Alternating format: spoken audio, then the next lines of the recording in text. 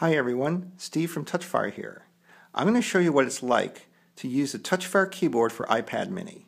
I'm going to use it to write our next Kickstarter update. So here we've got my iPad mini with Touchfire keyboard on it, ready to go. Our browser is set to the Kickstarter update page for our project. So we'll start off by writing the title.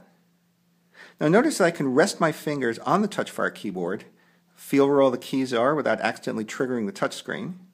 The F and J keys have little nubbins on them, so I can always feel where those keys are.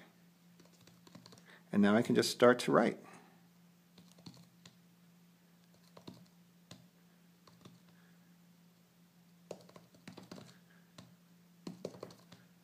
You'll notice I made a little mistake there, but the autocorrect that the iPads have just took care of it. Something I really like about using the Touchfire keyboard, something that Bluetooth keyboards don't offer. So we'll say hello to everybody.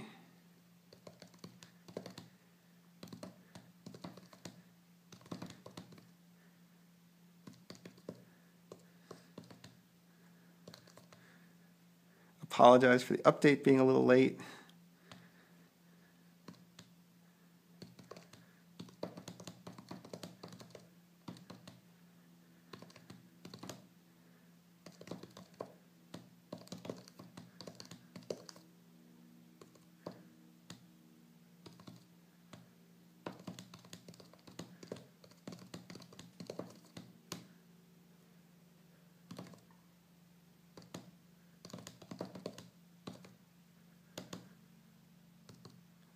Okay, I'm going to put the video in there.